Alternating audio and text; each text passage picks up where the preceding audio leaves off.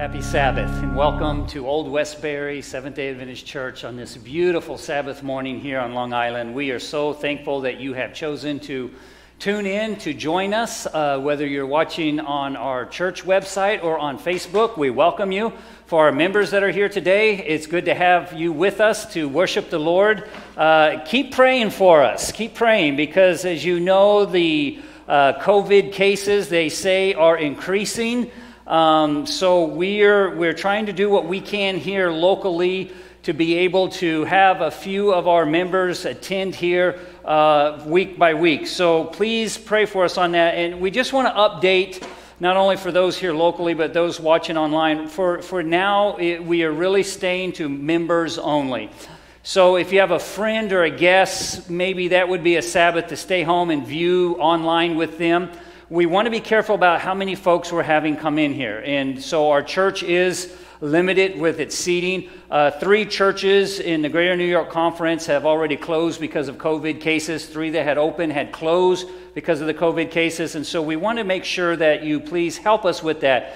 Make sure if you've been sick, the policy is if you've been sick in the past 2 weeks, runny nose, coughing, fever, smell, any of those things, please refrain from attending the church here, as well as be careful what you do at your other locations. But especially here for the church, we want to be able to have those things open. We do send an email out. We will begin sending email out for those who would like to come. Remember, on Monday morning, by Wednesday noon, we're done with requests. And so we still have folks on Friday night, Sabbath morning, sending in requests. And listen, we're sorry, it's already closed. So Wednesday noon, it's closed. And we've been, by Tuesday, being filled up for that Sabbath. And so if you would like to attend, please watch for that email on Monday morning and let us know as soon as possible so that we can get in touch with you. After Wednesday noon, we are not accepting any other requests for that week for that Sabbath.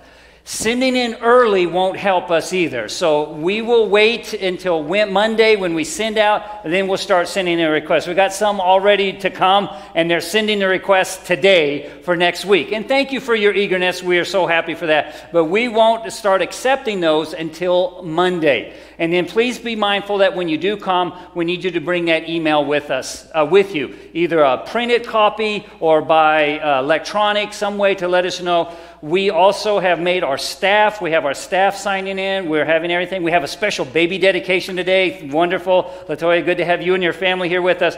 They all had a list and everything. So we're doing what we need. And I don't know how much longer we'll be able to have service here. So we're going to go as long as we can, and as long as we're able to do it healthfully. So please pray for us. If the state closes churches, then we will go to just live stream, and we won't be having anybody allowed to come here to the church. So thank you for that. Please, if you have any questions, you can go to our website, go to Facebook. You'll see all the details in there, all the requirements of the conference, as well as what the state and the CDC, all of those things are listed there. This Wednesday night, there's no prayer meeting. That's the eve of Thanksgiving. We want you to stay home and be thankful for the blessings that you've had through this difficult year. It's almost over, amen? It's almost over. We hope 2021 brings a little bit of happiness, a little more cheer. But anyway, want to let you know, no prayer meeting on Wednesday night. Next Saturday night, a week from tonight, Saturday night, the conference program, Hope Still Smiles, will begin at 7:30. I believe the first speaker is Mark Finley, and he will lead us in a wonderful sermon next Saturday night at 7:30. That will be on Facebook and on the Greater New York Conference website. You'll be able to see the links where you can connect to that. That's a virtual program, and they have a lot of good speakers over the 2-week period that they're going to be doing this. So please, it'll be in the evening at 7:30. You're able to join and watch that online, and so we want to encourage you to take advantage of that, to encourage our family and friends. Thank you so much for all your support. Thank you for all of your prayers as we continue to navigate through this challenging year, but we know that God is on the throne, and with His grace we can do all things. So again, welcome, happy Sabbath. May the Lord bless you as we worship together. At this time, we'll have our call to worship.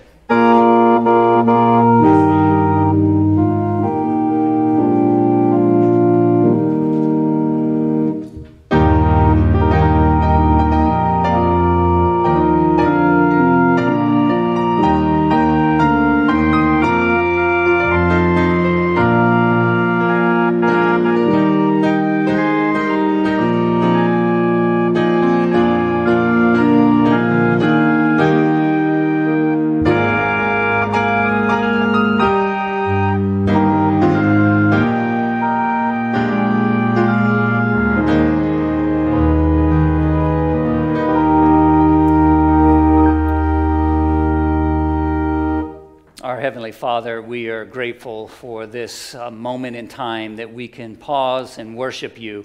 We thank you for the Sabbath, a day set apart for us to worship you. And as we gather through live stream and here locally, we just pray that your Holy Spirit will be poured out upon us. As we worship and fellowship, Lord, may you be in the midst of our time together today. We thank you and we praise you in Jesus' precious name. Amen. Please be seated.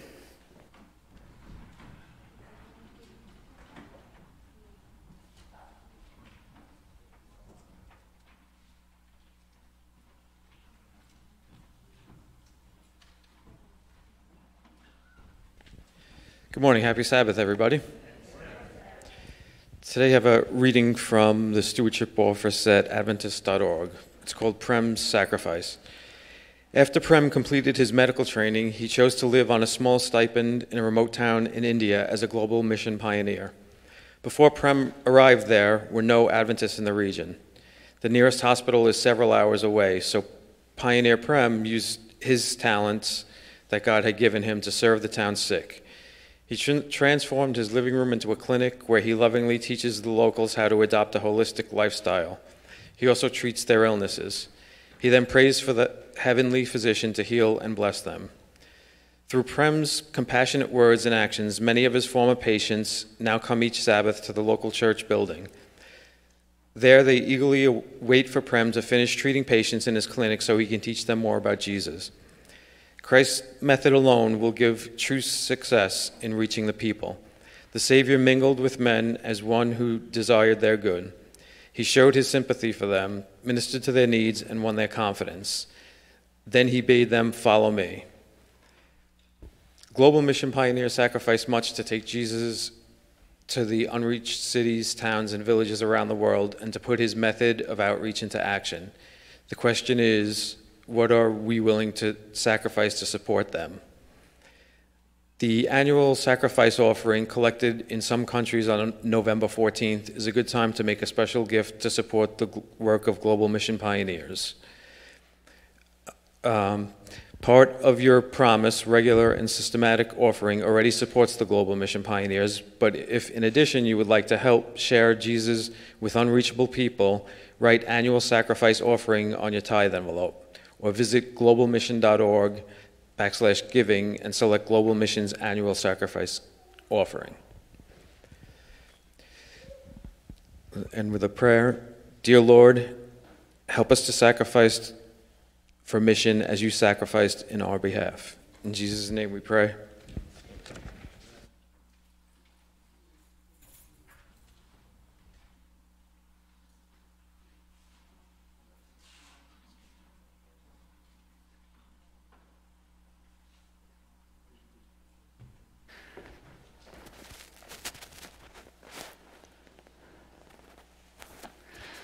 We have a baby dedication this morning, which I am so thankful to have the Rodriguez family here with us today. And so I'm going to invite them to go ahead and come on up here onto the platform with us. And we are going to have a special prayer for baby Idris as we dedicate him this morning. He is looking so nice in his outfit, in his wonderful dress here. We have mom, dad, grandma, and all of the family. So thankful for them to join us here today.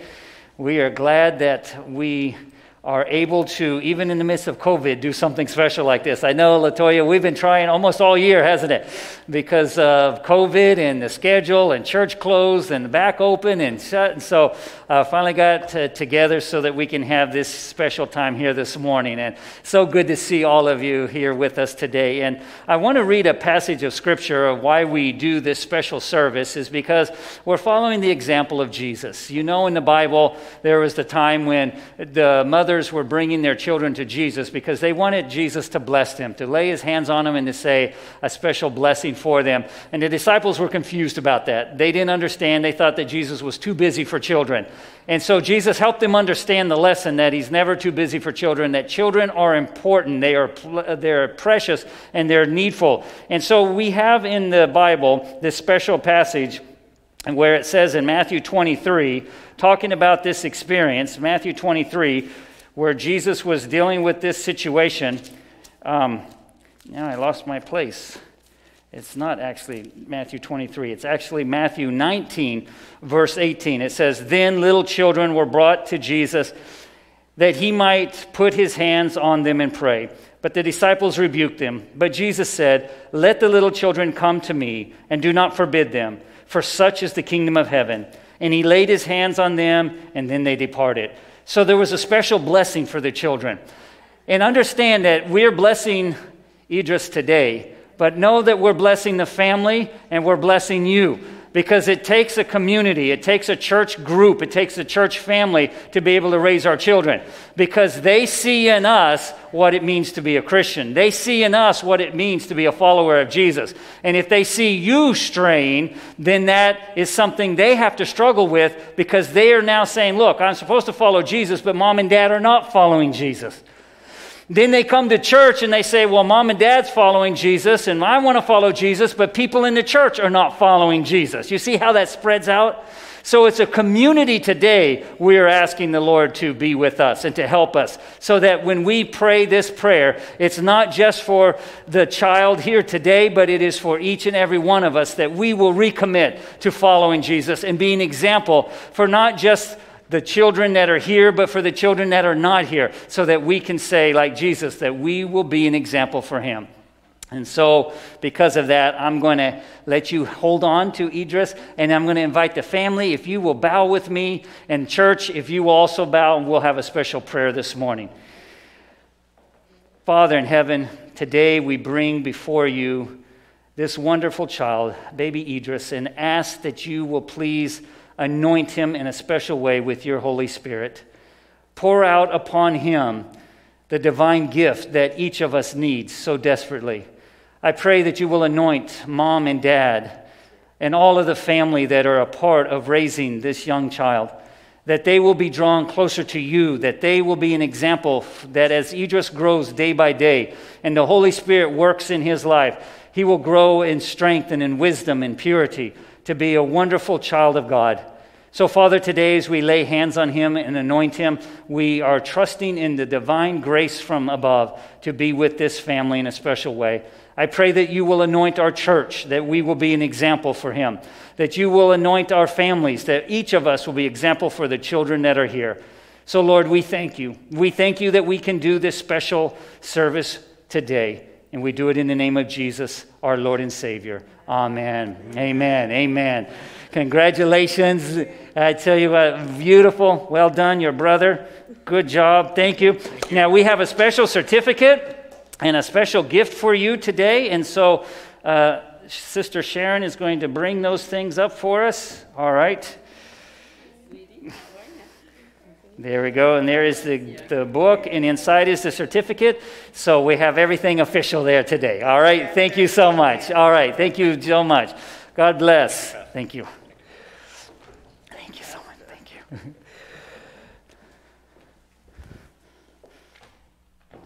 We'll continue with our service, and inviting Larry to come and lead us in our scripture reading.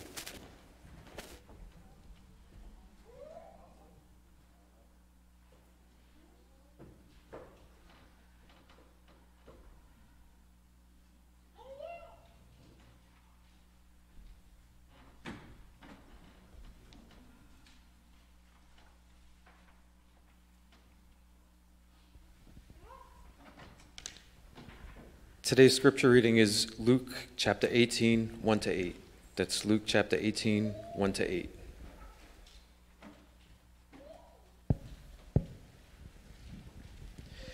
And it reads, "Now he was telling them a parable to show that at all times they ought to pray and not to lose heart, saying, in a certain city there was a judge who did not fear God and did not respect man.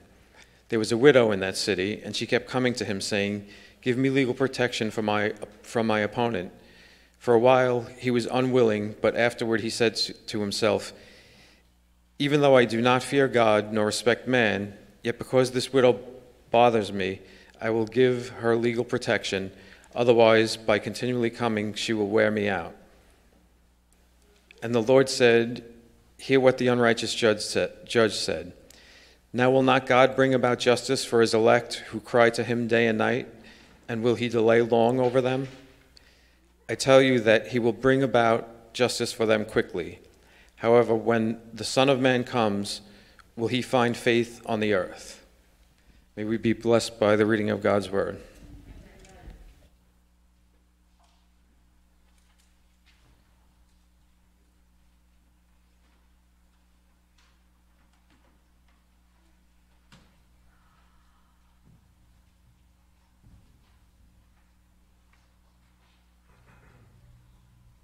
Good morning and happy Sabbath, church family. Happy Sabbath to those online, those who are watching at home. This is the hour of our worship service where we seek the Lord in prayer. And we do so individually and collectively as a church family. We even do it virtually through live stream service. So if you have special requests, if you have special prayers that you want answered, feel free to indicate through our website, send an email, send a text message, however you can get those in, we'll pray for you. And those of you who are gathered here, if you have a special request, indicate by a raised hand. We're going to kneel, we'll sing our prayer song, and then I'll lead out in prayer.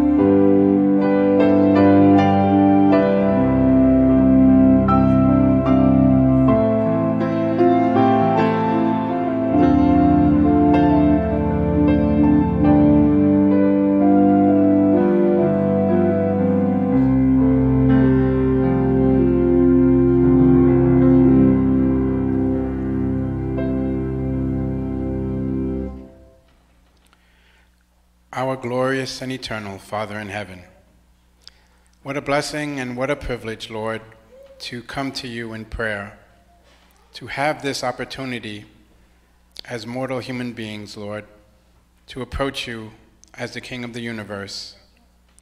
And we do so, Lord, in the name of Jesus, who covers all of our sins, who died for us and who redeemed us.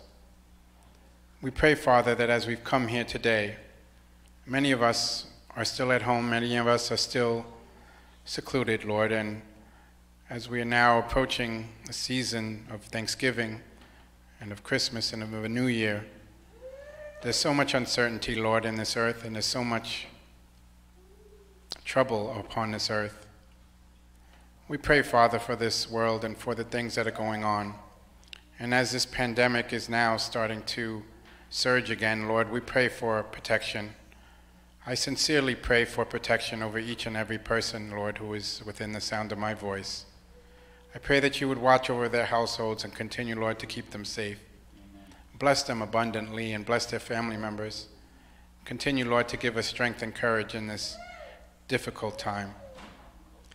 And as there's so much uncertainty in the world politically, Lord, we pray that your will be done and that ultimately, Lord, we know that you are in charge of all things. Help us to continue to trust and have faith in you. Amen.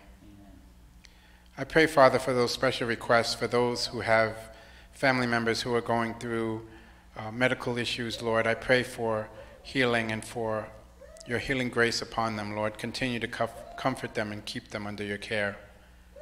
Be with those who have lost family members, Lord. I pray that you comfort and console them as well. As we've come here today, Lord, on this, the Holy Sabbath day, I pray that you would bless our hearts and minds. Help us to cast aside all the cares and worries of this past week. Help us to focus and to meditate upon spiritual things today. Help us to truly call this day a delight and to rejoice in it, Lord, for you created us for us because you knew, Lord, that we needed to cast aside these things that are all around us. And as we come to worship service, Lord, we pray that you would bless each and every aspect of it. I pray that you would bless the pastor as he leads out in today's message. Bless him as you've blessed the other two messages, Lord. I pray that this third part in his series would be a blessing as well. And be with everything that is done here, the songs that are sung, the prayers that are offered, the instruments that are played. I pray that it'll all be done for your honor and glory. I pray that those who are tuning in, that the sound and the audio and the video system, Lord, will all work decently and in order, and that it will all be done for your honor and glory, and for the glory of Jesus. Bless us and keep us to this end, I ask and pray. In Jesus' name, amen.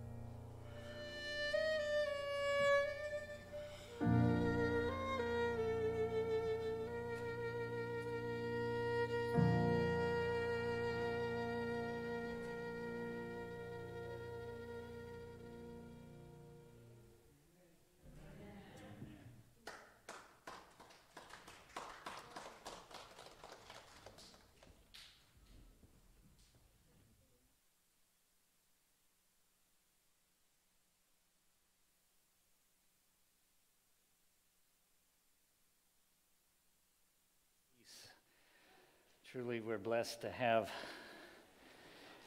your talents with us here at this church this morning. And welcome again. Happy Sabbath. Trust that you are making it through this incredible year, this incredible week, and have this moment of time to pause and to receive the Sabbath blessing together. I'd like to invite you to pray with me today. Father, we invite your presence again to bless us as we open your word and study this morning, for we ask it in Christ's precious name. Amen. So we are part 3 of Persistent Faith. We have looked at 2 stories. Today will be our 3rd one. This story is nestled in between the first 2 that we looked at. The first one, you remember, was of the woman who had the issue of blood for 12 years, typifying the Old Testament. Touch of Jesus, was healed. Jesus raised the young girl that was 12, died, representing the New Testament, bringing the New Testament to life with Jesus. And then we went forward in time to blind Bartimaeus, where he persistently pressed on to receive the healing and to also receive sight, called upon the Son of David, acknowledging the Messiah. And now we have the story that we're concluding with. Some have entitled it The Unjust Judge. Others have titled it The Persistent Woman. This parable, brothers and sisters, is for those of us living in the last days. I want to repeat that. If you've not spent time with this parable, I encourage you to do so. It's 8 verses, 2 players. But this parable is for people living in the last days. So if you believe we're living in the last days, this parable is for you. If you believe that 2020, we are closer to the second coming of Jesus than when we first believed, this parable is for us. It's for the church. I want to just go over our definitions again because I want us to have these in our mind as we unfold this passage of Scripture today. Persistent, continuing firmly or obstinately in a course of action in spite of difficulty or opposition. And we're going to see that today with this dear lady. We're going to see this lady today have the definition of persistent even applied to her story. Continuing firmly or obstinately in a course of action in spite of difficulty or opposition. To be obstinate, you remember we said, is stubbornly refusing to change one's opinion or chosen course of action despite attempts to persuade one to do so. This is important to understand. If you're going to be obstinate for Jesus and what Jesus' word says. Don't be obstinate for your opinion. Don't be obstinate for what you want. Don't be obstinate for what you think is right, but be obstinate for Jesus and for His Word. Amen? The text we were putting these together with, Hebrews 11:1. Now faith is the substance of things hoped for. Romans 10:17. So then faith comes by hearing, and hearing the Word of God. Hebrews 11:6. But without faith it is impossible to please Him. For he who comes to God must believe that He is, and that He is the rewarder of those who diligently seek Him. And finally, 1 Corinthians 2:5, it says that your faith should not be in the wisdom of men, but in the power of God. Living in November 2020, we have got to have a faith that is trusting in the Word of God and not in the wisdom of men. Or you're going to get swept away. You're going to get overwhelmed with discouragement, with bitterness, with animosity, with anger, and all these emotions. The devotional book, Our High Calling, on page 119 says, faith is not a happy flight of feeling. It is simply taking God at His word, believing that He will fulfill His promise because He said He would. So if God says, I'll forgive you, guess what? Believe it. God says, I'm with you, believe it. If God says, I will avenge, I will have vengeance, I will take care of it, I will bring justice to you, then believe it. So it's AD 31. AD 31. Jesus is on His way to Jerusalem, and on His way coming from Perea, He has this experience where he is met by the Pharisees. And you really, in this passage in Luke, you have kind of a parable clumping together. There's several parables that he goes through. And then the Pharisees come to Jesus and they tell him, they say, what will be the sign of your coming? And then we go into Luke chapter 17. Now, Luke chapter 17 parallels with Matthew 24. And we know Matthew 24. We're pretty familiar with Matthew 24. Matthew 24 is the signs of the times. You remember? Jesus' disciples came to him and he said, Lord, tell us, what will it be like when Jerusalem's destroyed in the end of the world? And in Matthew 24, he starts listing all these things. Well, Luke 17 is the parallel passage to that. So set the context here. He is going to Jerusalem. He's about to give his life for the ransom for our sins. He's talking to the Pharisees, and they're asking what's going to happen. He gives this little picture of what it will be like in the last days, which, by the way, represents very much what we're living in now. And then in that context, he comes and he says here in verse 1, then he spoke a parable to them. So understand this. He's talking about last day events. He's talking about what will happen and what will take place when right before Christ comes the second time. And then he gives us this parable, which means that it should be something that we are listening to because of its significance. Jesus doesn't do things without a reason. Amen?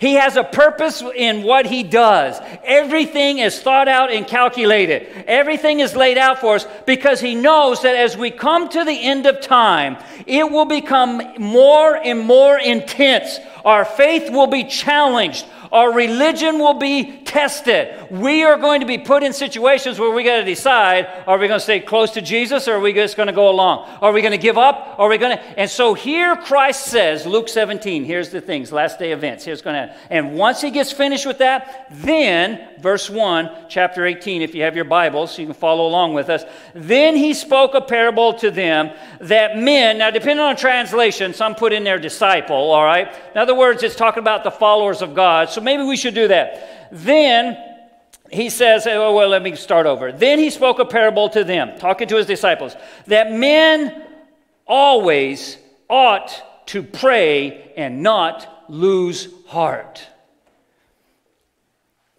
Last days, signs of the times. Jesus is coming. Nestled in between the first coming of Jesus and the second coming of Jesus, things are going to get to the place where it becomes very difficult. And he's saying, in the last days, I want people to know, I want people to understand that they are to what? That they are to always pray and not lose heart. What does it mean to lose heart? What does it mean to faint and to give up? That's what it's talking about. That's what it's talking about. It's talking about that things are going to be so bad, things are going to be troubles, we're going to have issues, we're going to have problems, and we're going to lose heart. You know what, brothers and sisters? It is hard for me to see as a pastor families who lose heart and give up on Christ and the church. It's hard to see our children who lose heart. They were young. You remember when they're little, they come to Sabbath school and they get all dressed up. But then they hit teenage years and the devil comes in like a flood and he tries to wash them away and they lose heart and they give up. They say, that's it. I'm looking at what you have, Mom and Dad, and I'm looking at what the world has, and I lose heart on you, Mom and Dad, because I think the world has something better for me. Only to find out that once you get out there, it's a cold world. Amen. It's a cold, mean, cruel, vicious world. Young people don't get caught up into it. Don't lose heart. That we ought to pray and not lose heart, because he knows that as things get worse, people have a tendency to give up. We have that in churches. We as pastors deal with it. We have members always changing place to place. Why? Because they gave up on that church. I don't like that church. That church did da-da-da-da. That person did it. Notice what he's saying here. He's saying as it gets towards the last days, you need to hold on, pray continuously, and don't lose heart. What does it mean? Does it mean to not lose heart means that we accept that it's okay that what was being done and that's just the way it is? No. Lose heart means that you give up, but Jesus is saying don't lose heart. Hold on. Why? Because I am God and I will make it right in my time. And then we get to the parable. right? It's unlike any of the other parables you have in here. You don't have one like this. It says here that in verse 2, there was a certain city. You remember we've already kind of talked about that usually you don't have a lot of names and details, right?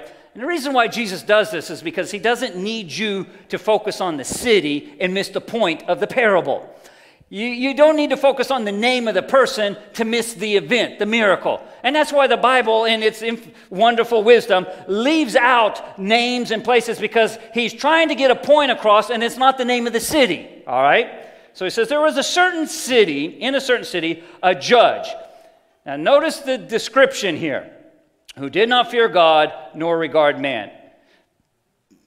Now there was a widow in the city, and came to him, saying 7 words, depending on your translation. Some translations you only have 5, 7 words. 7 simple words that brothers and sisters apply to you and to me living in the last days. So be sure and listen to what she's saying. Because Jesus gave this parable for a reason. He is telling this for a purpose. He is saying that, look, in the last days, you're going to have issues. Now, this parable is for you, brother, for me, sister, brother, sister. This is for us. And what does the woman say? What does the widow say? She's a widow. Her husband's been taken away. Did he die? Did he get sick? We don't know. Jesus saying it's a widow. It's interesting that when you look at this, it's a parable, right? What does a woman represent in Bible prophecy? What does the woman represent in the Bible? It's the church. Notice he says here, he didn't say a man, he didn't say a young man, he said a widow, he said a woman. There was a woman, there was a church that was saying these simple words.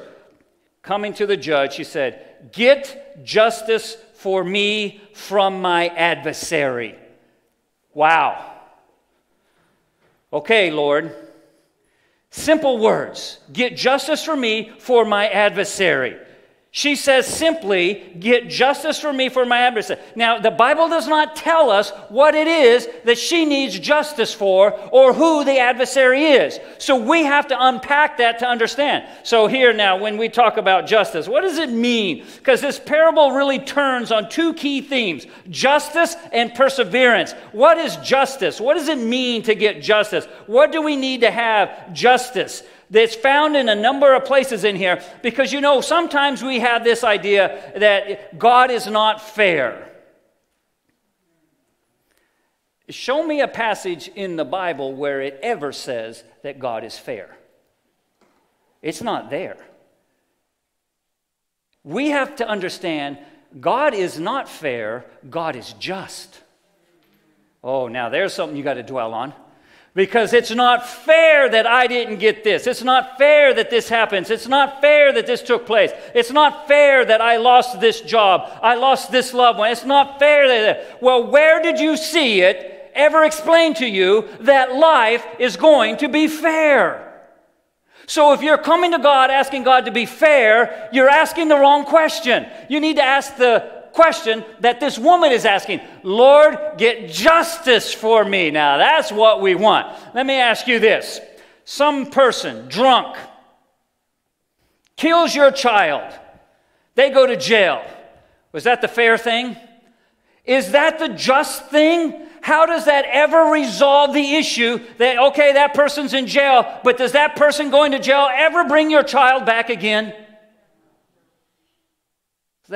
Does that sentence ever heal the pain of the lost person in your life?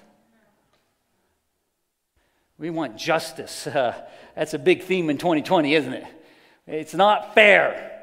Well, nowhere in the Bible does it ever say that it is going to be a life of being fair. She doesn't say, Lord, it was unfair what happened, so please take care of my adversary. She doesn't actually say, get me justice.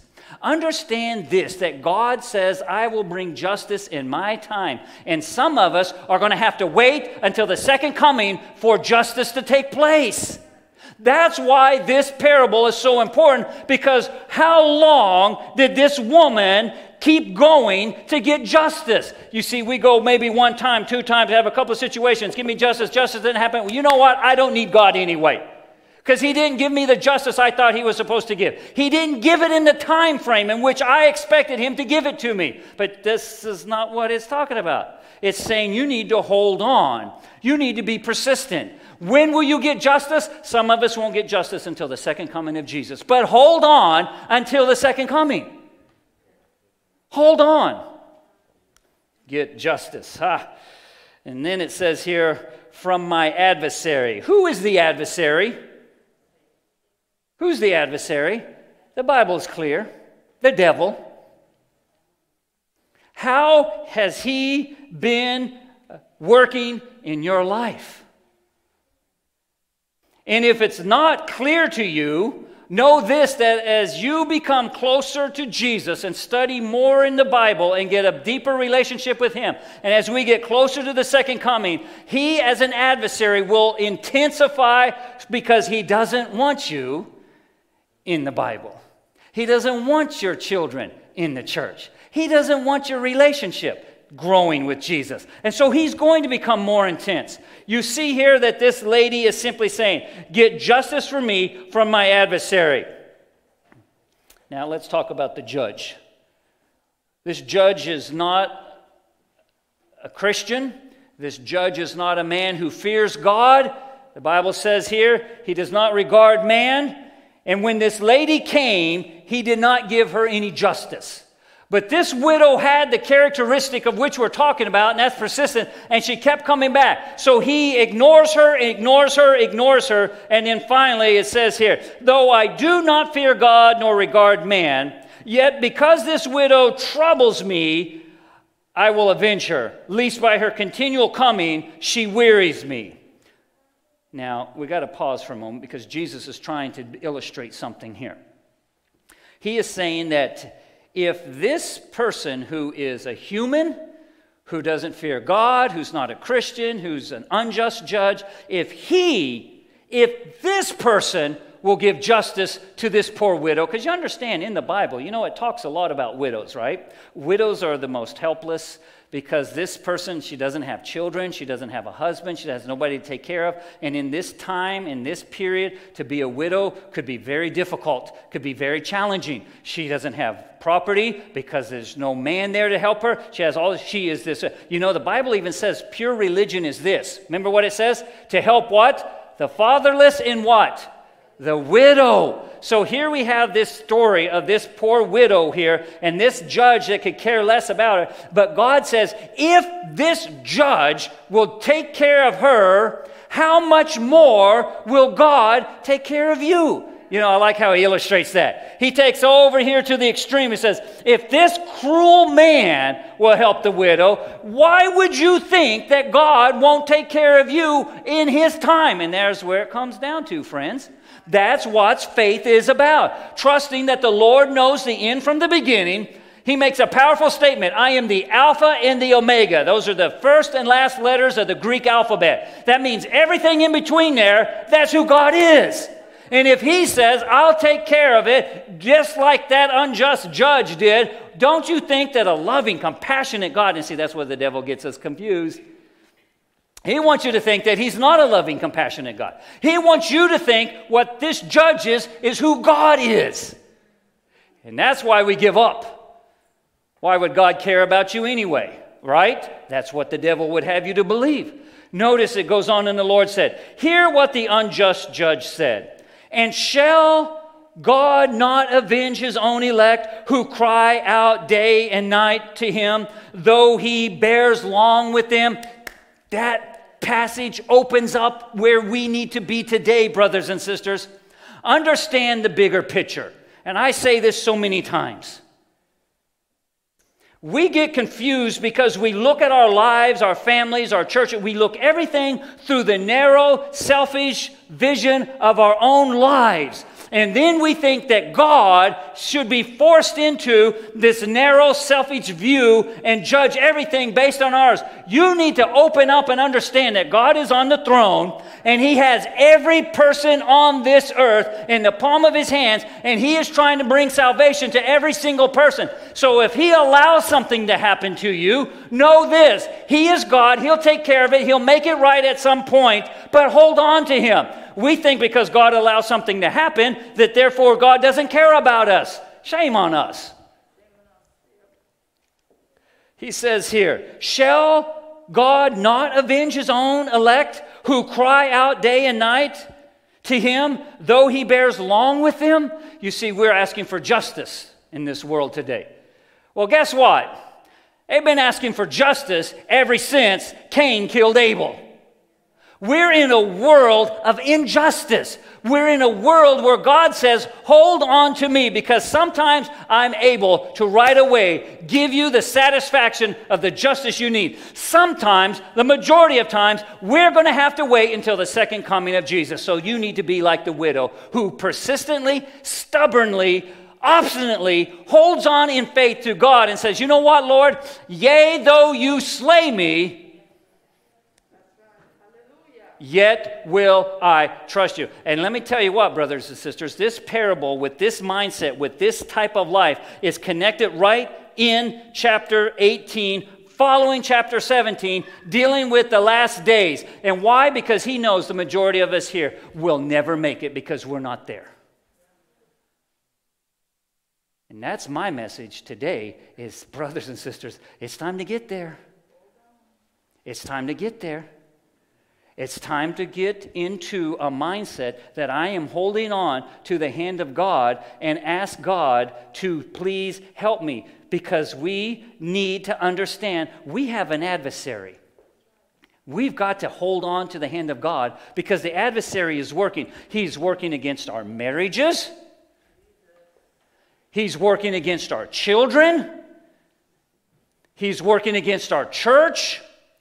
And He's going to work against us individually in our relationship with God, as we have been talking about. As we rush towards the last days, there's going to be a death decree if you don't go along with what everybody else is doing. Let me tell you what, it's going to take some faith to get you through that. I was just reading the other day how Amazon and Walmart are just swallowing up everything. Have you seen that? Do you think that's without a purpose? Because by it swallowing up everything, all the little shops are closing, just wiping them out. How can you compete? And I'm guilty. I like Amazon, don't you? Boy, I could right now, during this sermon, if it was lawful. It's the Sabbath. I don't buy or sell on the Sabbath. I could right now, boom, boom, boom. Some things would be here by tomorrow morning. No mama and papa shop can handle with that. But why? So that way we have the Costcos and the Amazons, and we have all of these things that are controlling everything.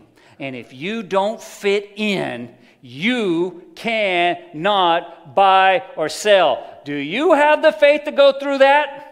When your children are crying, when you're hungry, when you're in a situation, Jesus is telling us as we get closer to the last days, there will be things going on that are going to get more and more intense. Now is the time to develop the faith that says, I'm going to hold on to God, and I'm going to trust that God is going to give me justice against my adversary, because as we rush through this, we're going to get, history unfolds, hostility is going to increase against God's people.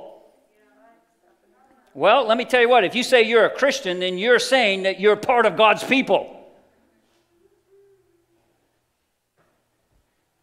But God has said, I will give you justice. Hold on. Don't give up. Have you given up on your children? Have you given up on your husband? Have you given up on your wife? Have you given up on your mom, your dad? Have you given up on the church?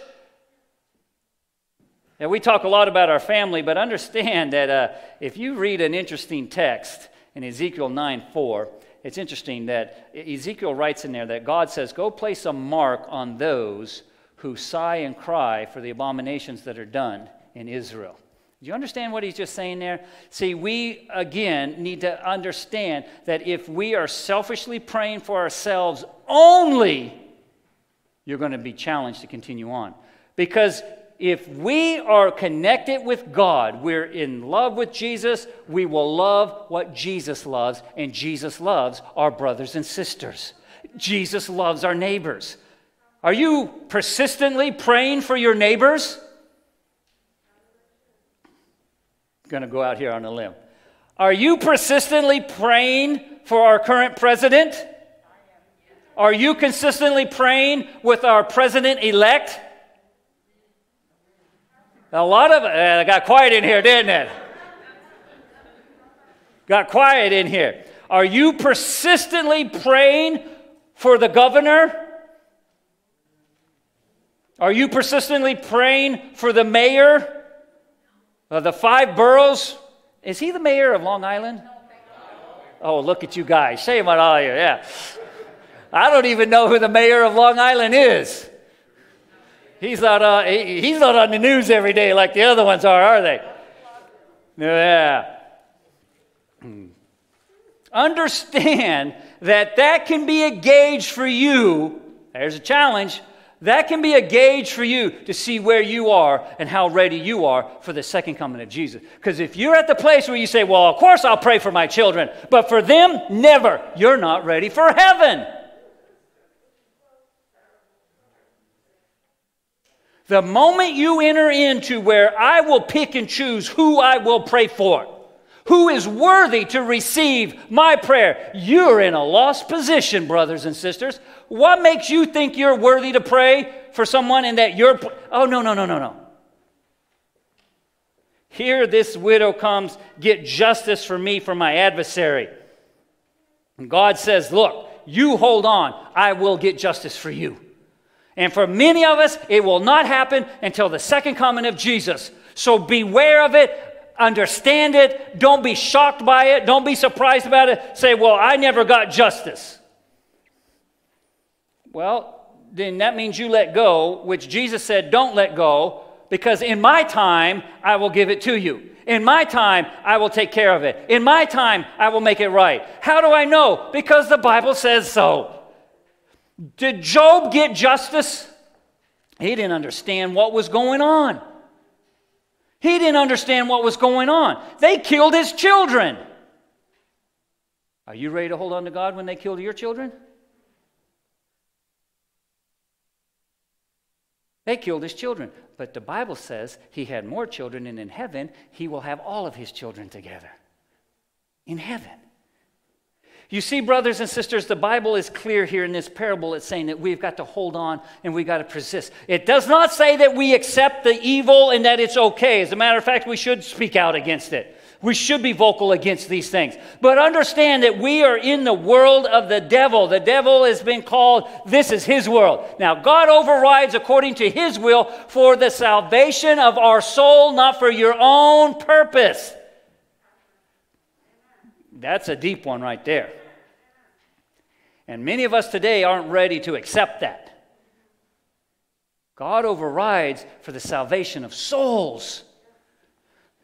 Yeah, I like that. The Lord says, hear what the unjust judge said. And shall God not avenge his own who cry out? Do you know where else you find God's people crying out? It's in Revelation chapter 9. In Revelation chapter 9, it talks about the people of God. In Revelation chapter 9, verse 10, it says, O sovereign Lord, holy and true, how long before you will judge and avenge our blood on those who dwell on the earth? That's in Revelation. Last days, God's people cry, how long? Because it just seems like there's nothing changing. It seems like it just goes on and on. This year is incredible. But if you think this was bad, wake up. It's going to get worse. It's going to get worse. And it shouldn't surprise us that we're having these types of years. And it also should not be one of those years that pushes us away from God, but instead should drive us closer to the Lord and say, Lord Jesus, we are holding on to you. We've got to, Lord, get justice for me from my avenger. Some of us lost loved ones this year. Lord, get justice for me. He said, I will. Second coming. Some of us have had some horrible experiences happen to us. Lord, get justice for me. Hold on, I will. Just like the saints under the altar in Revelation 9:10. "O sovereign Lord, holy and true, how long before you will judge and avenge the earth? Soon, though, brothers and sisters, glory to God, soon Jesus is going to stand up. Soon he's going to stand up. And he's going to say, that's it. Revelation puts it this way: let the unjust be unjust still. Let the unrighteous be unrighteous still. Let the filthy be filthy still. Let the righteous be righteous." He's going to say, and then that's it. And let me tell you, the Bible, it's going to go quick. If you think this year was fast, it's going to go quick with these things. And if we're not people who are learning like this widow, who are learning like blind Bartimaeus, like the woman who had the issue of blood, we're going to be swept away. Brothers and sisters, don't let that happen. Be persistent. Don't get up. Don't give up. I want to end with this, because I thought this text it's just been one of those texts I dwell on a lot. Notice the last one. Verse 8, "I tell you, he will avenge them speedily." And notice this, he's talking about the last days. He's talking about the second coming. We wrestle about what we need, what we don't need, what should we follow. Notice this, it says, verse 8, "I tell you that he will avenge them speedily. Nevertheless, when the Son of Man comes, will he really find faith on the earth?" That's a telling text. When the Son of Man comes, he didn't say, when the Son of Man comes, will he find people sitting in the pews at a church? He doesn't say, when the Son of Man comes, will he find just the vegetarians? He doesn't say, when the Son of Man comes, will he find those who are keeping the commandments of God? He says, simply, when the Son of Man comes, will he really find faith on the earth? Because when we accept Jesus in faith, all the other things happen, but it begins by a faith in God. Do you believe that Jesus Christ is alive today? Then our lives should be living it. Do you believe that Jesus is coming the second time? Then let me ask you, brothers and sisters, are you making the adjustments in your home and your family that are in harmony with God's Word so that we can be ready when He comes? We have to stop and take a look and say, what am I doing in my life? How does this help me get ready for the second coming of Jesus?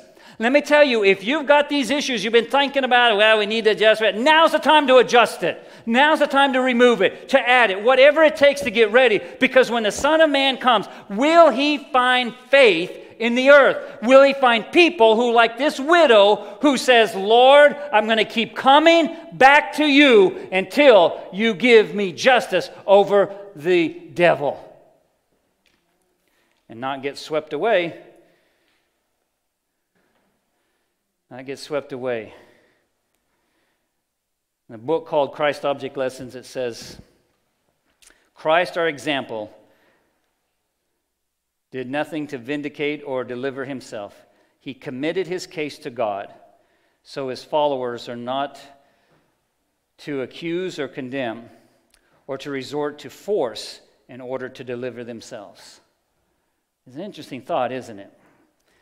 You see, as Jesus was in, this story, this is really a parable that really talks about what was just about to happen with Jesus, right? He went before an unjust judge. Did he get his justice on that day? Did Jesus get justice on that day? No. As a matter of fact, that whole picture was the most unjust court appearance in history. But he quietly sat there and says, I follow my Father. He only spoke when it was to validate his connection with his Father. And the rest, he just let it go. Brothers and sisters, the adversary, the devil, is alive and he's working, and we have to have persistent faith. We need to have a connection with God that will help us to go through what's coming on this earth. Let all who are afflicted or unjustly used cry out to God. Turn away from those whose hearts are as steel and make your requests known to your Maker. Never is one repulsed who comes to him with a contrite heart. What a powerful, never is one turned away.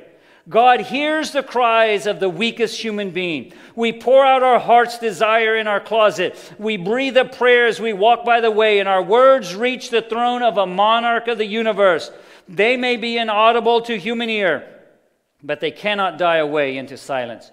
Nor can they be lost through the activities or business that is going on. Nothing can drown the soul's desire. It raises above the din of the street, above the confusion of the multitude, to the heavenly courts. It is God to whom we are speaking, and our prayer is heard.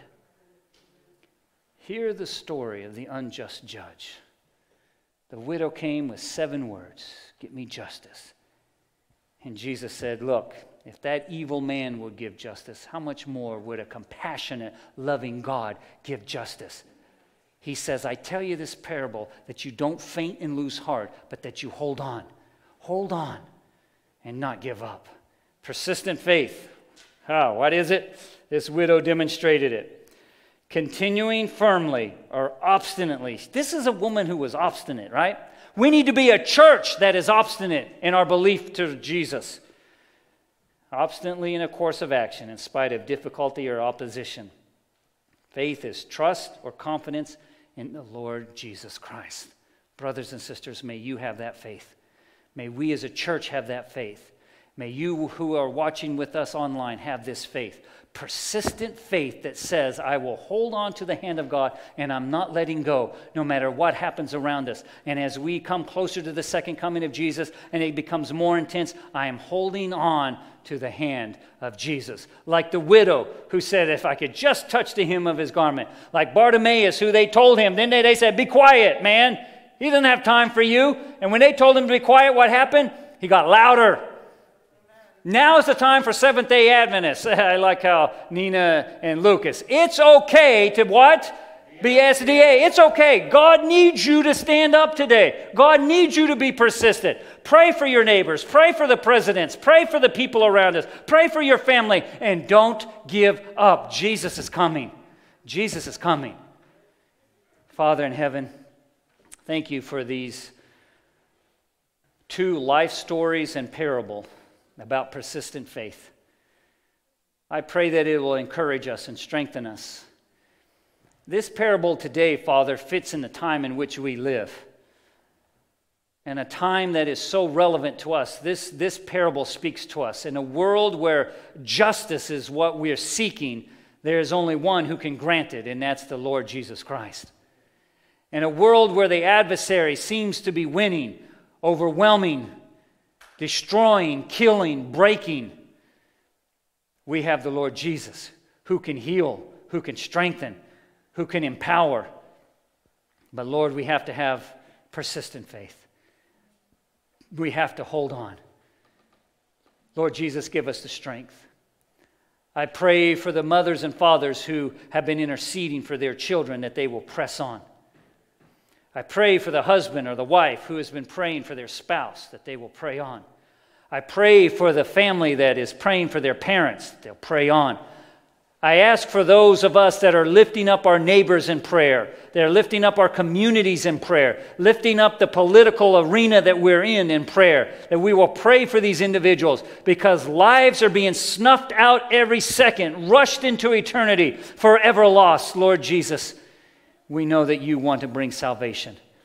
Use us to not only pray for our own souls, but for all of those around us, that we'll be persistent like the widow. It says, Lord, give me justice. And your promise is, I will give you justice. Hold on. Thank you, Jesus. For we ask all of this in your precious and holy name. Amen.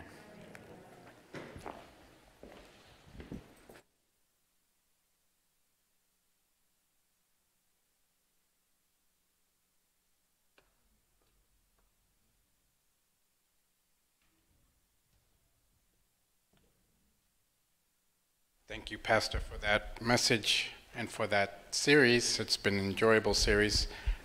We definitely all need that persistent faith. You know, one of the things I miss about this COVID coming to church, I miss congregational singing. I really do. This would have been the time that we would sing a congregational hymn. And I like the words from the old hymn, number 608. Encamped along the hills of light, ye Christian soldiers rise, and press to battle ere the night shall veil the glowing skies. Against the foe in vales below, let all our strength be hurled. Faith is the victory we know that overcomes the world. Faith is the victory, faith is the victory. Oh, glorious victory that overcomes the world. Amen. Let's bow our heads for the benediction. Heavenly Father, we thank you, Lord, for this blessing and this privilege to be able to worship you and to learn more of you. Continue, Lord, to increase our faith in these last days. Help us to hold strong and to hold fast to you, because there's no other way, Lord, that we can make it through. Bless each and every one of us as we go, as we travel along the roadways, as we go about our daily walk, and as we continue to grow and live with this pandemic, Lord. Continue to protect us on each and every side. Let your angels encamp us and continue to go before us and make our way straight. Bless and keep each and every family, and bless each and every member of this Old Westbury Church. In Jesus' name I pray. Amen.